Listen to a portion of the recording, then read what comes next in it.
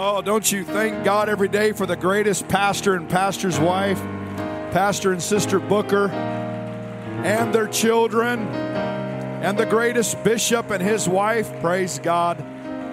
Amen. And we love your pastor and so highly esteem him and his daddy and all the matriarchs of the family and all the offspring and the siblings and the youth leader. Praise God. And even Brother Adam Pierce. And he is my friend. And my earliest recollection of him goes back to Santa Maria, late 80s. I think it was my first and last senior camp, praise God. I think it might have been yours too. God's been good to you and I, praise God. That's all I can say. God's been merciful to you and I. But I love Pastor Booker so much. He is my family's pastor, and we're very happy about that. And we're happy for all of you, praise God. And we love all of you. And I want us to pray that God's perfect will would be done. I'm not long-winded, but God's perfect will would be done. If you would pray, God, your will be done. In Jesus' name. God, we really do pray. Lord, whatever you want taught, preached, God, your will be done in the next few minutes. Lord, we pray that you would open a great and effectual door of utterance. Open a great and effectual door of utterance and get us through that door in the name of Jesus Christ. Amen. If you want to open your Bibles, we're going to dive off into the deep end, praise God. And we sang that song, It's All in Him. And there was part of that verse that you pick up where it talks about the Messiah, king and priest. How many picked up on that? King and priest. Let's focus on that, praise God. Go to 1 Corinthians 11. And I'm going to try, by God's grace, to stick to the notes so we can get out of here to get Brother Pierce to bed, praise God. He gets up with the chickens, hallelujah. And he's got to be at work at 5 in the morning. So I'm always trying to be mindful of that. But I can't say enough how much I love Pastor Booker. He is my hero, praise God. Now, 1 Corinthians 11, verse 1, Be ye followers of me, even as I also am of Christ. Now I praise you, brethren, that ye remember me in all things, and keep the ordinances as I delivered them to you. And then he begins to talk about Christ, man, woman, etc., prophesying hair. But drop down to verse 23. For I have received of the Lord that which also I delivered unto you, that the Lord Jesus, the same night in which he was betrayed, took bread. Everybody say bread. And when he had given thanks, he brake it and said, Take, eat, this is my body, which is broken for you. This do in remembrance of me.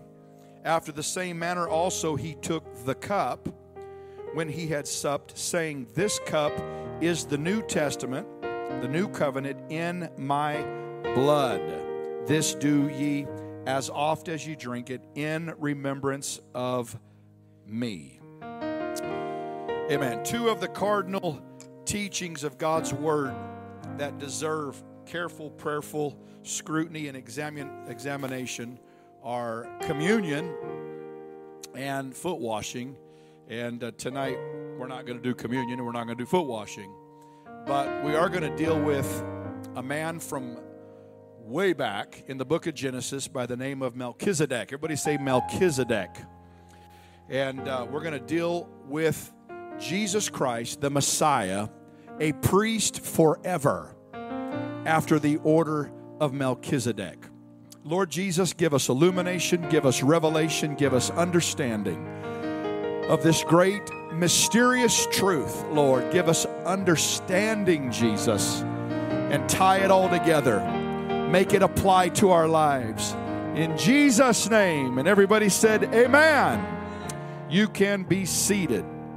Communion has its roots in the Old Testament. The Passover was an event that took place in Exodus 12 and 13. Israel had been in Egyptian bondage for 430 years. God heard their cries for deliverance, so he sent Moses to Egypt, empowered Moses to do the biggest jailbreak in human history. And God worked many notable miracles through Moses, the plagues, etc. But as God was preparing to unleash the last plague on Egypt, the plague of the death angel, passing through Egypt, killing the firstborn of every family, God first commands the Israelites to apply the blood of a lamb to their homes in order to escape the plague of death. And so God commanded Israel to keep the first Passover to escape the judgment of God. Then God commanded Israel to annually keep the Passover feast as a memorial of their deliverance from Egypt, which is a type of sin. And so the lamb had to be fastened up from the 10th day to the 14th day of the month. The lamb had to be without blemish, had to be a male of the first year, had to be roasted. It couldn't be eaten raw or boiled. The lamb had to be eaten in its entirety along with bitter herbs. They had to keep the lamb whole. In other words, they couldn't break a bone of that lamb. If a household was too small to eat the entire lamb, they would invite neighbors over because the entire lamb had to be eaten. They were then to apply the blood of the lamb to the lintel above the door and on the two side posts, but not on the threshold. The Israelites were to eat the lamb fully dressed, ready to travel. They were to eat it in haste, God said, with their loins girded, shoes on, staff in hand, ready to go. Amen. Anybody ready to go up in the rapture? Woo! Praise God. It's going to happen. It could be tonight. And then you won't have to get up so early tomorrow, Brother Pierce. They were to get rid of all leaven from their house during this week.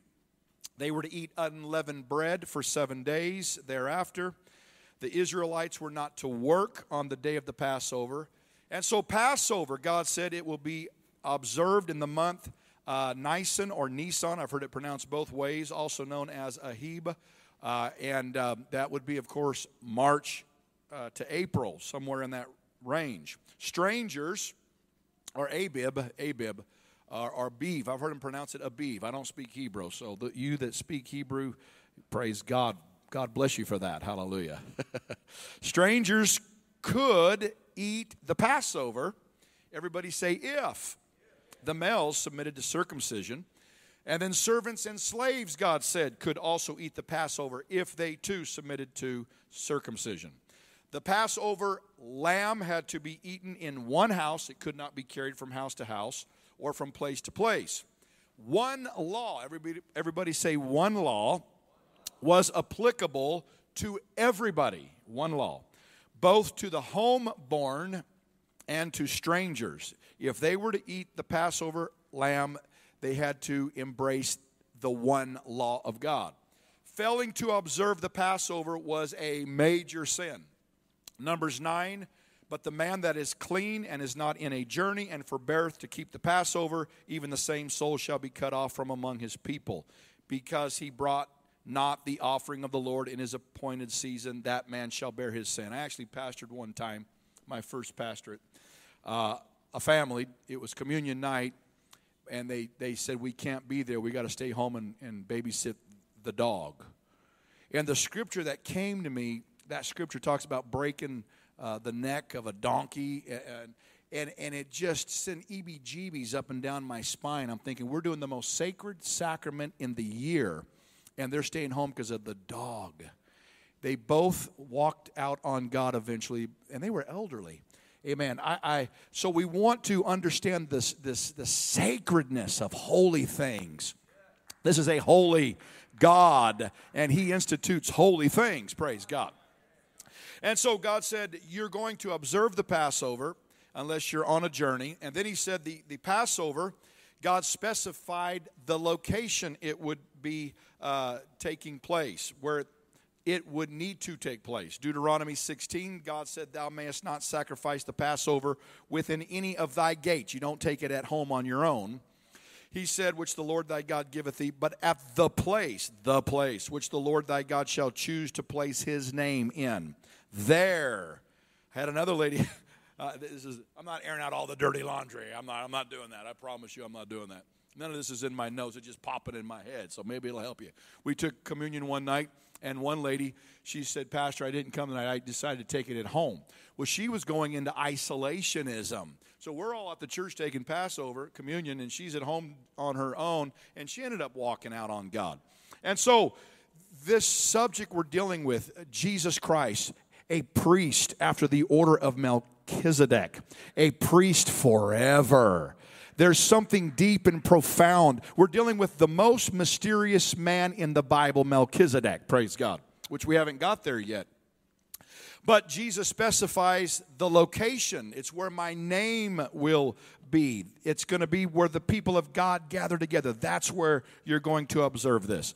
And so the driving message of the Bible, literally from the book of Genesis all the way to the book of Revelation, the foundational book all the way to the capstone book of Revelation, the driving message is the coming of the Messiah, the death, burial, resurrection of the Messiah. The whole Bible is Christ-centered. One of the rules of hermeneutics, one of the principles of interpretation. You have all these principles of interpreting God's Word, and God's Word tells us what those rules are. And one of those methods, one of those principles is this: all of the Scripture is pointing to Jesus, Jesus, Jesus, Jesus, Jesus. He's King and He's priest. He's the I am. He's God. There's none like Him, beside Him, before Him, after Him. Aren't you glad you know who Jesus is? Praise God.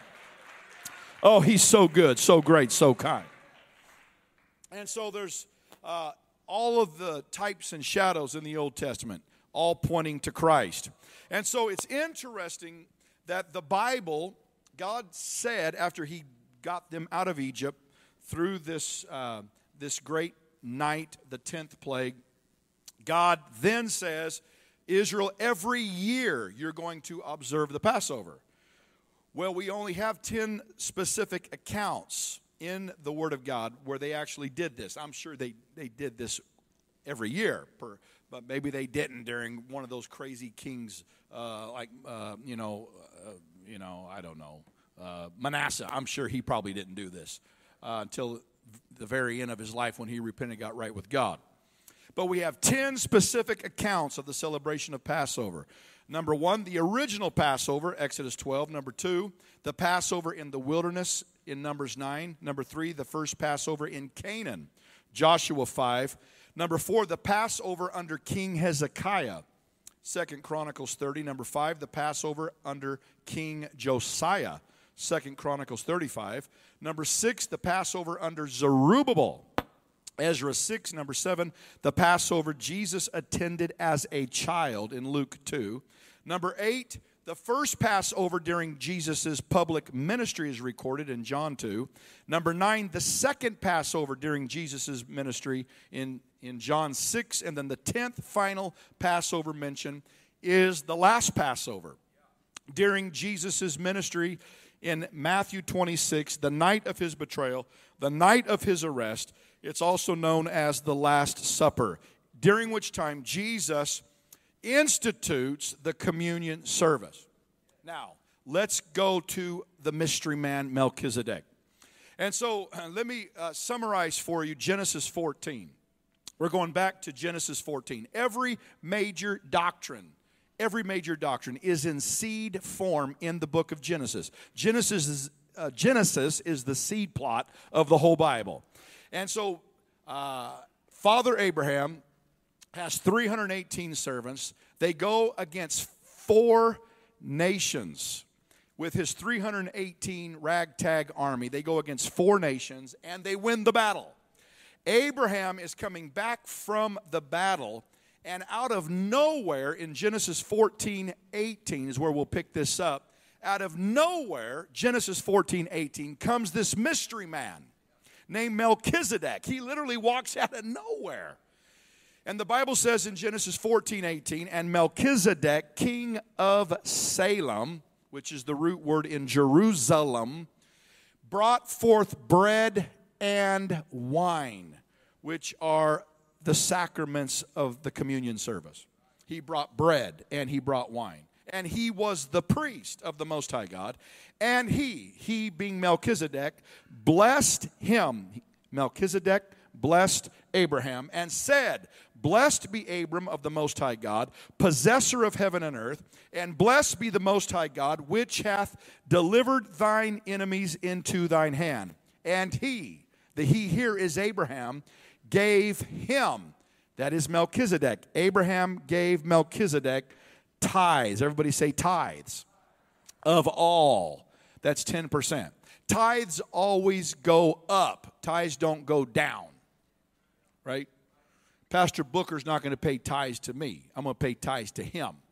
Because he's like way up there and I'm like way down here, praise God. But really, that's how it works. Tithes go up. I'm not going to bless Pastor Booker. I pray he blesses me, hallelujah. How many wants Pastor to bless you? We're not going to go lay hands on, I'm not going to go lay my hands on Pastor Booker during the altar service tonight. Pastor Booker, come here, I'm going to lay my hands on you. No, but I hope he lays hands on me. Because the blessing comes top down, tithes go bottom up. Tithes means 10%. The point is this, Melchizedek, Pastor knows this, Melchizedek is big time in the Bible. The most mysterious man in the Bible is Melchizedek. So this mysterious, the Bible says he is both a king and a priest. He's both. He literally steps out of nowhere, coming from this place called Salem, which will later, no doubt, be the Jerusalem. And he comes out of nowhere. He locks eyes with Abraham. I'm telling you, listen to me. Abraham's big time in the Bible. How many knows Abraham's big time? I mean like big time. Christians call Abraham their father. Muslims call Abraham their father. Jews call Abraham their father. Abraham's big time. He's the friend of God. But I'm going to tell you, bigger time than Abraham is Melchizedek. You say, well, who is he? Well, Dr. Nathaniel J. Wilson says he's a theophany. I think he does. Brother Steve Waldron doesn't believe he is. I think I'm going to go with Dr. Wilson on this one. Praise God. You too? Okay, we got that together. Me and Pastor. Now, whatever Pastor says goes. Praise God. And so, some believe that Melchizedek was a theophany, literally, God in a temporary, visible form. I remember when Abraham's sitting out in front of his tent, and he looks up, and he sees three men. The Bible calls them men. You remember that story? And Abraham recognizes, because he's a spiritual man, these are not ordinary men. He jumps up, he waves to them, come over here. And those three men come over there, and he's recognizing these are not normal men. Well, in fact, two of them were angels, and the third was Jehovah God. They were in a temporary body called a theophany. It was temporary. God did not take on a permanent body until he overshadowed Mary. Jesus was more than a theophany. Jesus was Jehovah God, God the Father, in real, authentic, genuine flesh. But let me tell you why I like that story. How many wants to know why I like that story? Because Abraham says to his wife, wife, kill the fatted cow, get some milk, get some butter, and get some bread. And Jehovah God, with two of his angels, sat down and ate meat, praise God, bread with butter and milk. Don't be offended, but God is not vegan, praise God. Not in that chapter right there, he's not, praise God. Now, I know during the millennium, we're all going to be vegetarians. And I know, okay, listen, let's get off that subject. We're going to wade out into the deep end, never get back. Don't get offended by that. As someone I love very, very, very much is vegan, so there's nothing wrong with it. Just don't forbid me not to eat meat, and don't forbid me not to get married, praise God. Now, everybody say Melchizedek. Comes out of nowhere, and he's got a loaf of bread in one hand. He's got wine and the other fruit juice. He gives them to Abraham.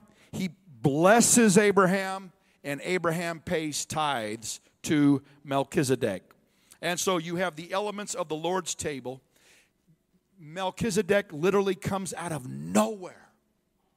And then after he blesses Abraham, receives tithes from Abraham, he's given the bread and he's given the wine, which we partake of at the Lord's table. I believe it was wine there has many Hebrew words that it can apply to. I believe there it's literally the fruit of the vine. And then he does all this, Melchizedek, turns on his heels, and he walks out into the desert, and he disappears for 1,000 years. Praise God. And so, this idea of typology, I know you're familiar with it. Whenever we come across a type is a pointer in the Old Testament. When Moses was smiting that rock, Paul said, was Christ. That rock typified Christ. And there's all this typology, that brazen serpent that was put on that pole. And if you got bit by a snake in Numbers, if you looked to that serpent, if you locked eyes with that brazen serpent, you would be instantly healed. Well, that brazen serpent was a pointer, a type, a foreshadowing of Messiah. Jesus took that scripture and applied it to himself. And he talks about Moses and the serpent. And then he says, if I be lifted up, I will draw all men unto me. He was talking about what he would do as the Messiah, praise God. And so Melchizedek, this mysterious king priest, is the ultimate. Melchizedek is the ultimate and perfect type of Jesus Christ. So get the picture here. Melchizedek walks out of nowhere carrying bread and wine, blesses Abraham, receives tithes from Abraham, turns around and walks off the pages of Scripture for 1,000 years. Now, the next time he appears is in Psalms 110, and Pastor taught on this Sunday morning. Go to Psalms 110, verse 4. The Lord hath sworn and will not repent. God made an oath.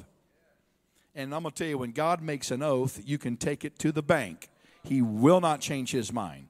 The Lord hath sworn, will not repent. And here's the prophecy. Thou, and this is a messianic prophecy, thou art a priest forever, after the order of Melchizedek. Now, that name Melchizedek has not appeared for 1,000 years. From Genesis to Psalms is 1,000 years. And so the priesthood of the coming Messiah will be like the priesthood of Melchizedek.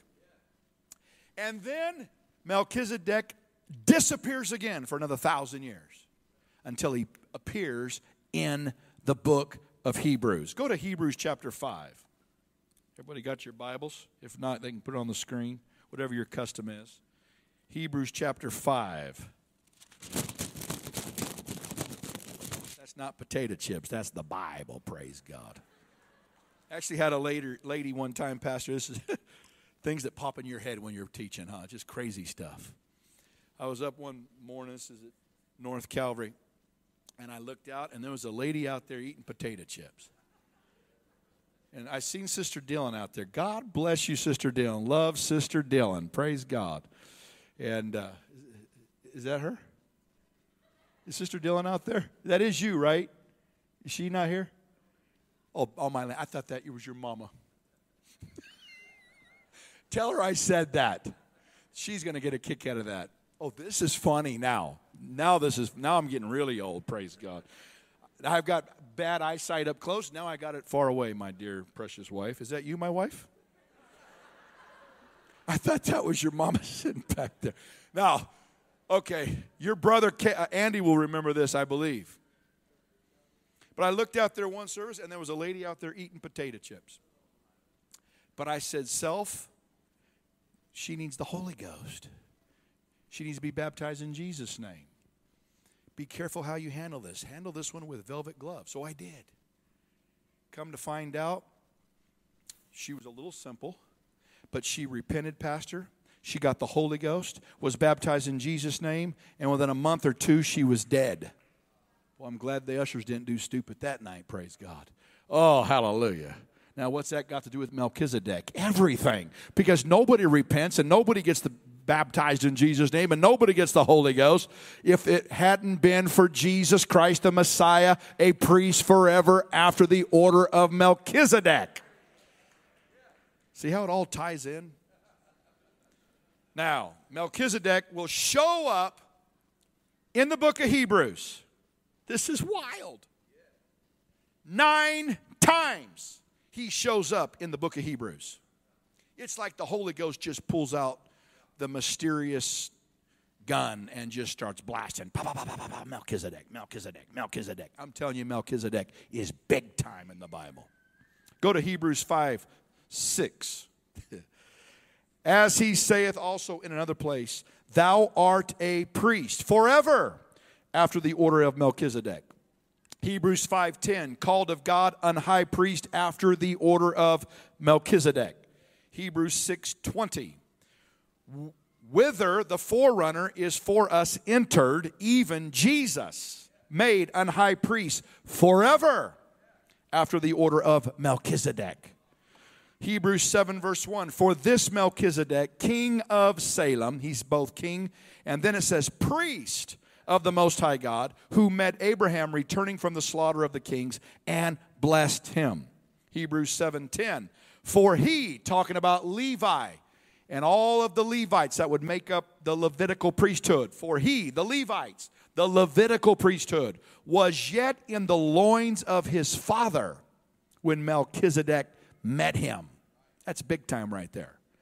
Hebrews 7:11, if therefore perfection were by the Levitical priesthood, for under it the people received the law, what further need was there that another priest should rise after the order of Melchizedek and not be called after the order of Aaron?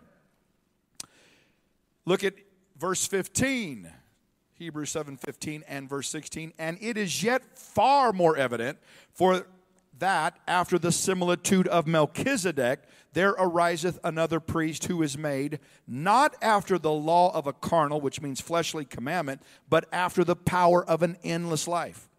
Look at 7:17. For he testifieth, the psalmist, the prophet David, thou art a priest forever after the order of Melchizedek. And then the last one is Hebrews 7:21. For those priests, all those Old Testament priests, were made without an oath. Talking about an oath from God.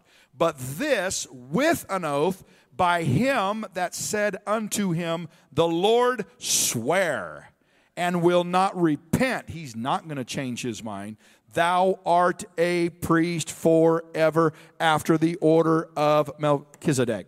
God's mind on this matter will never change, is what this says. God's promises are unchangeable. They're sealed with an oath.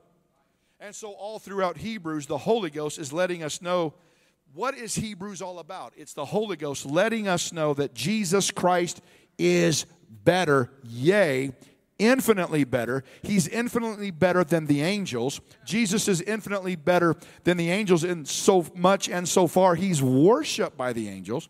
Jesus is better than Moses, which is big time if you're a Jew. Jesus is better than Joshua.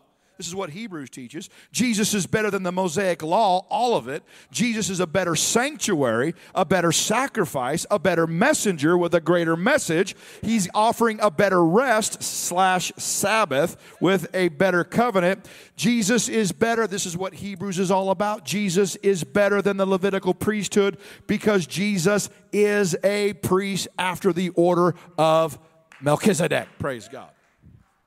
Now, here are the facts. Are you with me out there?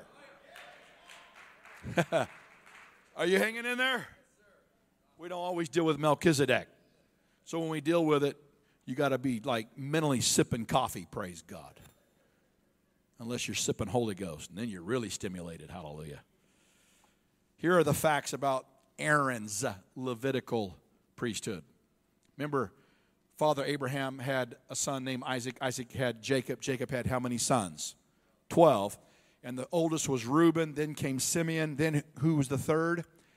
Levi, right? And then Judah, the fourth. Levi, from Levi will come the priests. Are you with me? Here are the facts about Aaron's Levitical priesthood. Reuben, Simeon, Levi, Judah. Levi, the facts about Aaron, the Aaronic priesthood. Here are the facts. Firstly, this is what the Bible teaches. Aaron's priesthood was national. It was Judaistic. Number two, Aaron's priesthood was subject to royalty.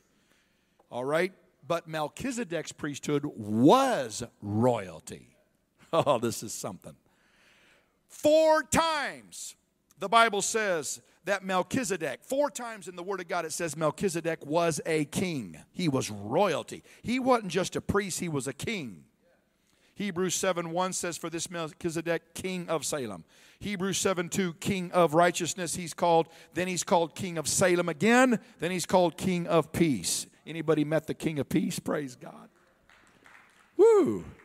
And then, so you have 4 times in 2 verses in Hebrews, it says that Melchizedek's priesthood was royalty, which was not the case with Aaron's priesthood, which was strictly national, and it was not royalty. There was never that combination in the Old Testament. There was never in the Old Testament a king priest until King Jesus showed up. Now, I said there was never a priest that was also a king in the Old Testament, except for Melchizedek, that is. And so Israel's priesthood was never both king and priest. I'm thinking back to when Brother Philip was leading songs. It's all in him. It's all in him. Then it's talking about when he comes back, he will be both king and priest. What did someone just make up those words? No, that's what the message is in the Bible. The perfect sacrifice is God in flesh, and he's both king and priest. Furthermore, he's judge, hallelujah, and he's prophet, and he's the creator, and he's the great I am, and he's good, and he's great. Hey, and by the way, he's my father, and he's my daddy, hallelujah. Remember in Revelation 19 when Jesus comes back on that white horse, the Bible says that on his head are many crowns. Pow. And then it says his vesture is like it's been dipped in blood. And then it says when he gets off that white horse, that's going to inaugurate the 1,000-year reign of the Messiah here on earth. And it says that he's going to rule this earth with a rod of iron. He's not coming back as a baa lamb, meek and mild and lowly. He's coming back as a roaring lion. Listen, I don't do horses. I don't like horses. Horses don't like me. I don't like horses. But this is one situation I want to be involved in. I want to be on one of them horses behind the Messiah. How about you? I'm telling you, I'm going to learn how to ride a horse.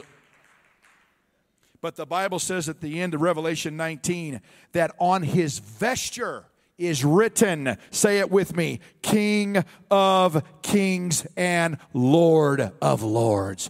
Jesus Christ, both priest and king. Oh, I'm glad I know who Jesus is. I think we ought to love him just for a moment. He's both king and priest. Hallelujah. Oh, he's so good, so great, so kind, so loving, so merciful. And so the third thing about the Aaronic priesthood, it offered, this is huge. The Aaronic Levitical priesthood did not offer a permanent righteousness of peace. It never established a permanent righteousness for man, nor a permanent peace with God. The fourth thing about the Aaronic Levitical priesthood, it was hereditary. If you were born in the right family with the right blood, you came through Levi, and in particular Aaron, you were automatically a priest, no matter what kind of character you had. Fifthly, Aaron's priesthood was a timed priesthood. The Old Testament priest could only serve from ages 25 to 50. And then it was over. It was limited by time. Aaron's priesthood was a national priesthood, subject to kings. It offered no permanent righteousness and peace. It was hereditary. It was limited by time.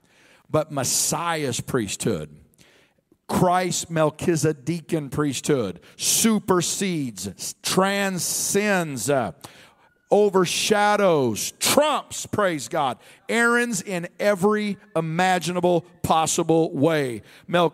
Melchizedek's priesthood was universal. It was not national. Whereas Aaron's priesthood was related just to Israel, Melchizedek's priesthood related to everybody, everywhere, praise God. It was for all men. Judaism was a closed system that did not actually seek converts. The most horrible thing that could ever happen to a Jonah was for those crazy, barbaric Assyrians to repent and for God to change his mind.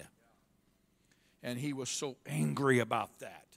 So when the Holy Ghost says that Jesus is a priest forever after the order of Melchizedek, Jesus is, in other words, both the priest. He is both priest and king. But he's not just priest to Israel. He's the priest to the whole world. That includes us wild barbarians in Southern California. Aren't you thankful for that? Praise God. Oh, God is so good. And so Psalms 110, the Lord hath sworn and will not repent. God will not change his mind. Thou art a priest forever, after the order of Melchizedek. And so this messianic prophecy tells us that the Messiah, he will be priest. He will have a perpetual, permanent, forever priesthood. The Messiah will not be of the established line of priests in the tribe of Levi.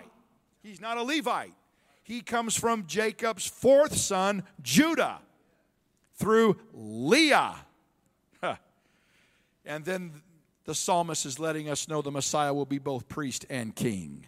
The Messiah, furthermore, the Messiah will have no successor in office. Hebrews 10:12, but this man, after he had offered one sacrifice for sins forever, sat down on the right hand of God. For by one offering he hath perfected forever them that are sanctified. There were no chairs, there were no seats in the holy place, and there were no seats in the Holy of Holies. Those priests were in there barefoot, and they never sat down. But the Messiah, priest forever, after the order of Melchizedek, he offered one sacrifice, his body, and when he ascended into heaven after his resurrection, he sat down forever. When Jesus said, it is finished, it is finished. Praise God.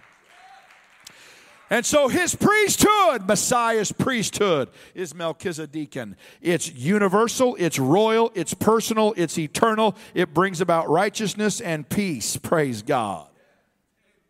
Now, what does this mean to you and I? What hope is there for me in this? Well, I'm going to tell you, let me just tell you the way it is. You're looking at a piece of work right here. My wife will tell you all about that. Am I looking at a piece of work out there? Anybody still have Messiah working on you? Anybody have bad days besides me? Anybody ever have problems with your flesh? Anybody ever have problems with your attitude? Anybody ever have problems with your emotions? You know, musicians, start coming up here because we got to really start tightening it up now. Praise God. This gives us a false hope. There are at least 5, I think, prophetic portraits to the Old Testament tabernacle plan. The Old Testament tabernacle plan, which was later replaced by the temple. Number one, it points to Jesus Christ, the Messiah, in every way. All 7 pieces of furniture. The altar, the laver, the menorah, the altar of incense, the table of showbread, the Ark of the Covenant, the mercy seat. It's all about Jesus, Jesus, Jesus, Jesus. A priest forever after the order of Melchizedek. That's the first prophetic portrait. Second prophetic portrait, all of the tabernacle points to the plan of salvation. You've got the death, the burial, and the resurrection all in the tabernacle plan. It's all types and shadows. The third prophetic portrait of the tabernacle plan, it points to a location. Boy, and I want to be there, Pastor. I want to be there. Pastor, I pray about this every single day. This part right here, every day. The tabernacle plan, if you were to fly over the tabernacle, those 7 pieces of furniture, if you were to fly over and could look in the holy place, and of course you have the outer court, the holy place, the Holy of Holies, that furniture was in the shape of a cross, which shows a vertical connection we've got to have. We call that the anointing, vertically connected to God. But there's a horizontal part to it all. I've got to be right with you, and you got to be right with me. I called Pastor Bishop Booker, your daddy, about 7 years ago, and I said, talk to me about Psalms 133. 7 years ago, almost 7.5 years ago. And your dad, it's got 3 verses. Talks about the anointing oil that came down Aaron's beard, went down. Phew. And it talks about the unity of the brethren and the anointing. The unity, that's horizontal. And the anointing oil. The anointing oil always goes from top down. Whew, this excites me. This both excites me and puts the fear of God in me at the same time. Because I got one shot at life, and I don't want to miss it. And there's only one location that I want to be. It doesn't matter where I'm at geographically. I mean, it matters, but it doesn't matter. It doesn't matter what my mental state is or my financial state. No. There's one location that I want to be. Psalms 133 talks about the anointing oil coming down. And the unity of the brethren. And your dad said the key words in Psalms 133, the 2 words that are most significant for there. What's for there? It's the intersection place of anointing and unity. And when we get positioned correctly, when I'm hooked up right with God and I'm hooked up right with you, it's there and it's only there that God commands the blessing. Listen, having the favor of God is everything. If I don't have the favor of God, nothing else matters. But you listen to me, brothers and sisters and friends, if I have the favor of God, nothing else matters. Stretch your hands toward heaven just for a moment.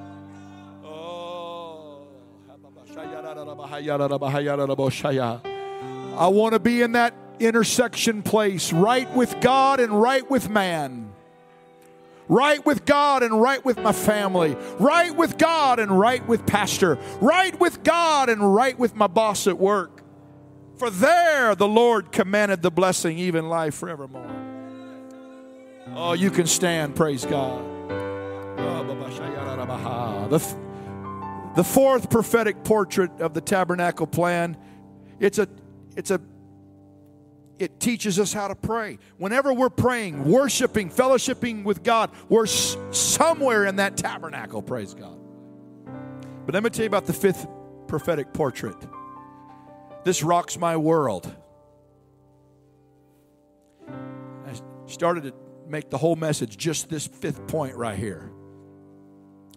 But the 5th prophetic portrait of the tabernacle plan, it's a portrait prophetically of you and I.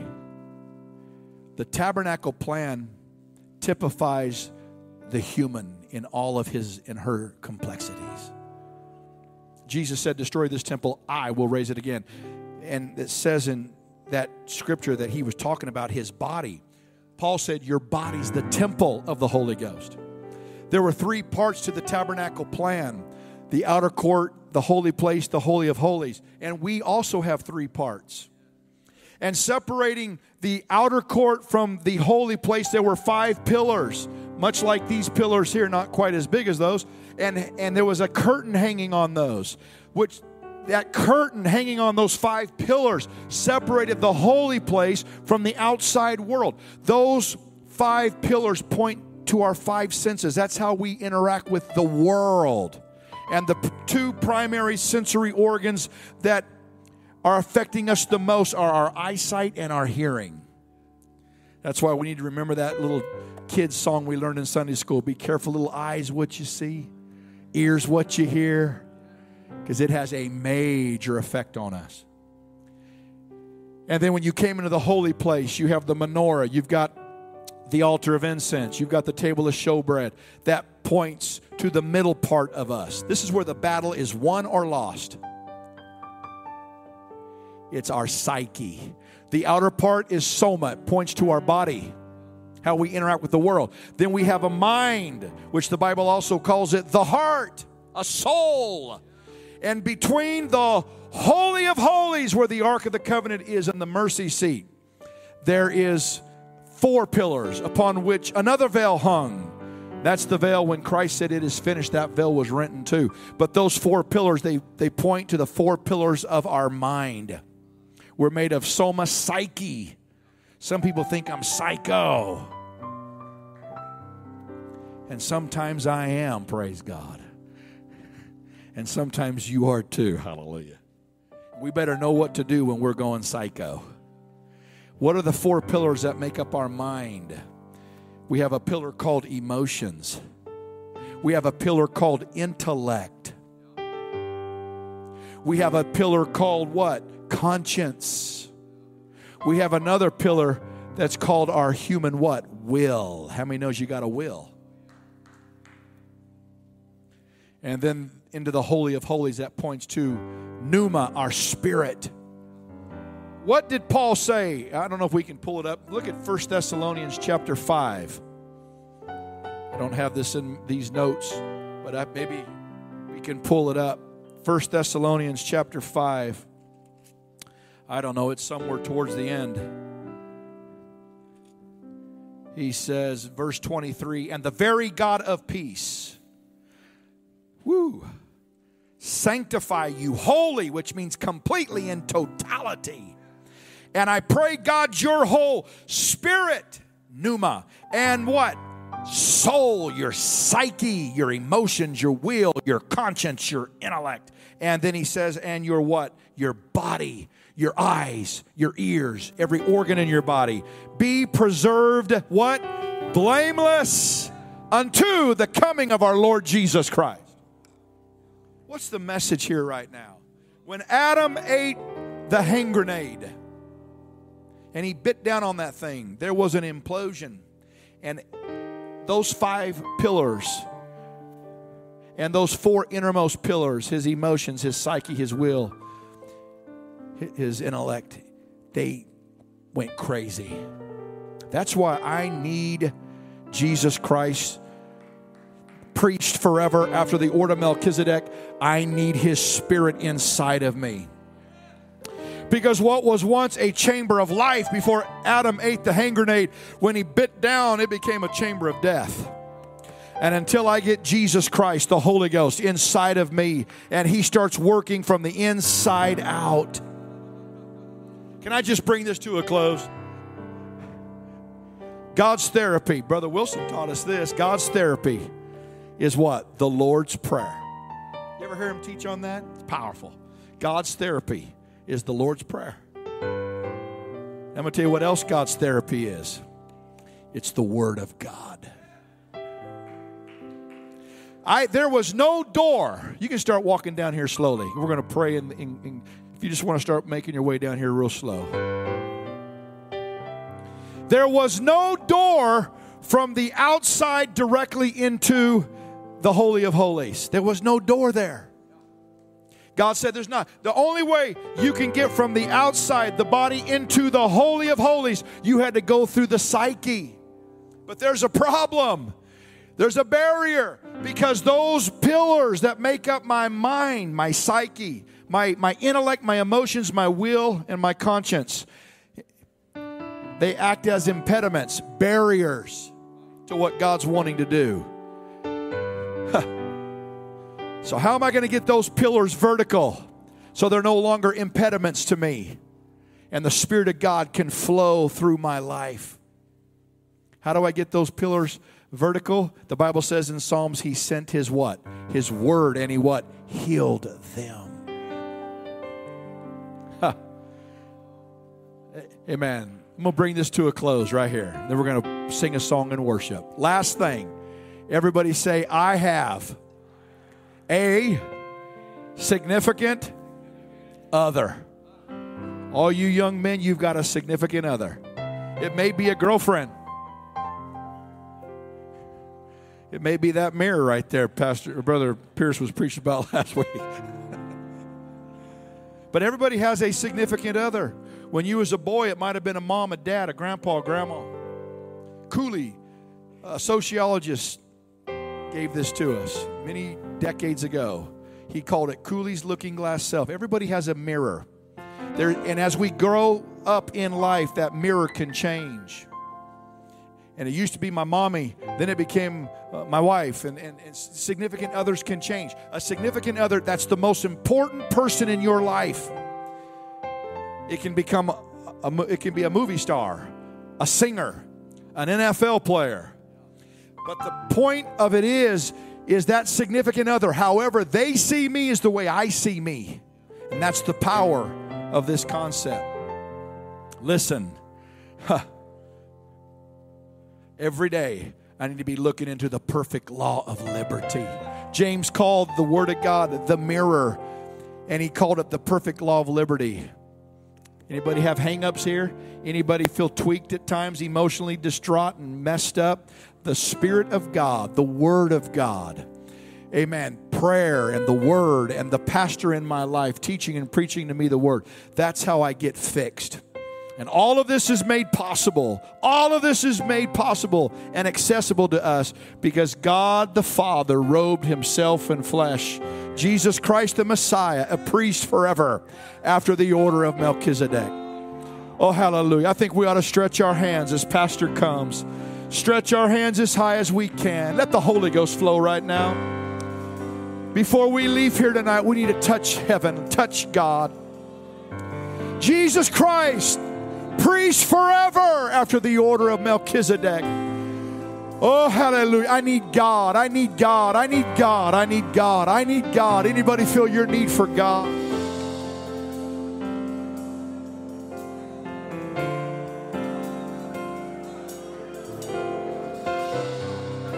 That's it. The Holy Ghost is here right now. We've heard from God. Come on, let's feel after Him. Let the Word speak to us now. Come on, let's respond to the Word. Hallelujah. Oh, hallelujah.